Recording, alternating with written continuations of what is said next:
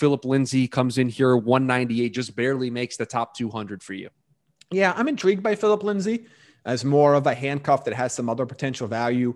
Haven't projected out as my RB 55, a little under 7 fantasy points per game. I think he's going to get some work. I mean, I projected for him here about 40% of the rushing share there. So I do think he's going to get a decent amount of work. But, Culley's offense is a little bit of an unknown right now.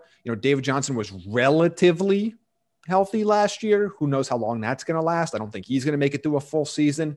But it's tough to see Phillip Lindsay making any sort of a weekly starting level impact for you while David Johnson is healthy. And quite frankly, we don't know how often Houston's going to be able to run the football just because they're not a very good football team.